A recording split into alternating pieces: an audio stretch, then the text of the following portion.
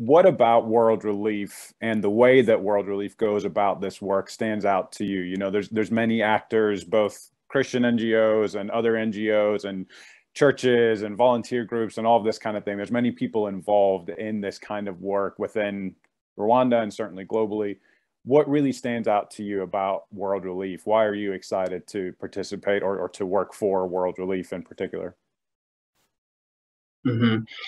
Yeah, what excites me really is the deep conviction and belief that is within the organization that there is no better way we can really bring true community transformation if we are not with the church. So our conviction about the local church, its role and the authority that is divine behind that brings true community transformation in a holistic way. That is something that is very dear to my heart, but also that the whole organization has embraced. We love the church, we are serious about the church, we trust the church, and we know the church is the hope of the world to bring true restoration. But we also are very aware of the way we do community transformation that is integral, that word and deed should be seamless, that you cannot keep these apart. And I think we've seen this, that some interventions that are not integral in nature, that do not address the holistic needs of a family, that eventually do not bring the lasting change. And that has been our journey to really make sure that when you look at transformation, that we use the hand model. Most of in our trainings, we have the 6 parts that really define how we look at work.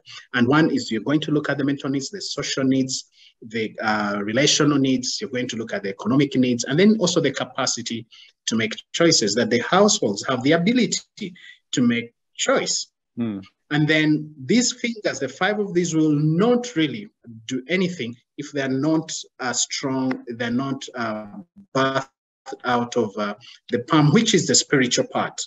So we make sure that whatever programming is able to make sure that we are addressing all the needs of man, and then making sure that it is infused with the word of God in everything that we do, so that we can impact the social, mental, the economic. And I think that's a unique way that we have put together. Still, there's lots of work to do, but at least there is a great effort and a desire to make sure that we're addressing the needs of a holistic person. And then the third point is we spend lots of time in our efforts at World Relief really addressing the belief systems, the value systems, because once these have been transformed and aligned with the truth, that's when you start to see true community transformation. We've seen communities where you can go and bring water, but people will not drink this water, even though they lack access to clean water. But because of the belief systems, an example is one community where I worked, they could not draw water from a borehole because they believed water was from the underground and is of the evil. They would